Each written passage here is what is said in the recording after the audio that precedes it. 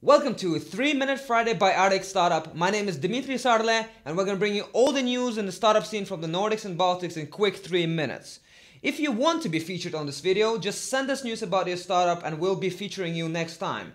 Meanwhile, we're going to go back into the news and we're going to start with the biggest news of the week, and that is Pipedrive. They raised an amazing $17 million round, bringing up their total funding to $31.2 million.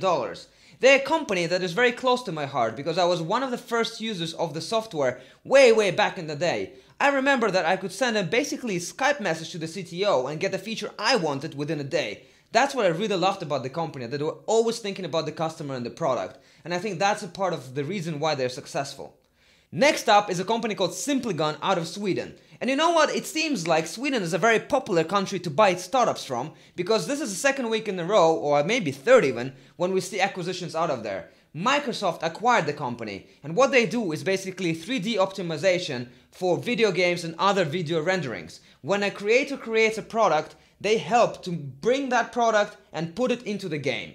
It's a very cool company and Microsoft is going to do very cool things with it, I hope. Then we're moving to Latvia, where FrankBot is going head to head with Uber and Lyft.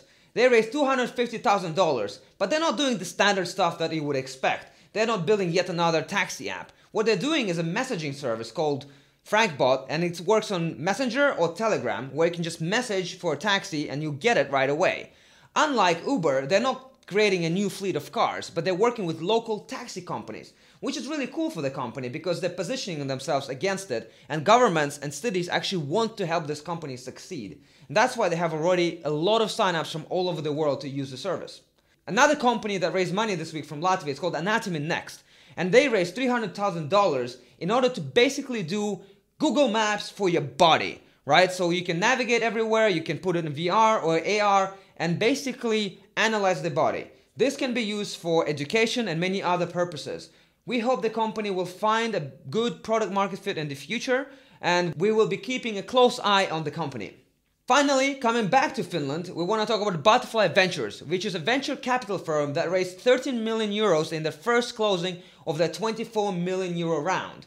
What I like about the guys is that they don't invest in a standard way. They do what's called due diligence investment.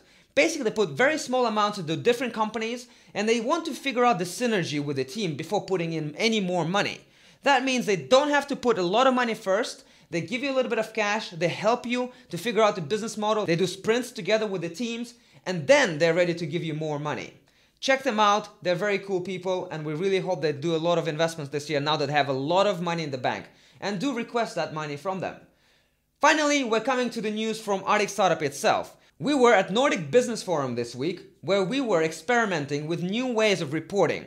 Basically, we did 360 pictures with audio from the event, which you can check out at the article on ArcticStartup.com, link right here, and tell us what you think about that way of reporting. And check out next year's Nordic Business Forum in Sweden as well.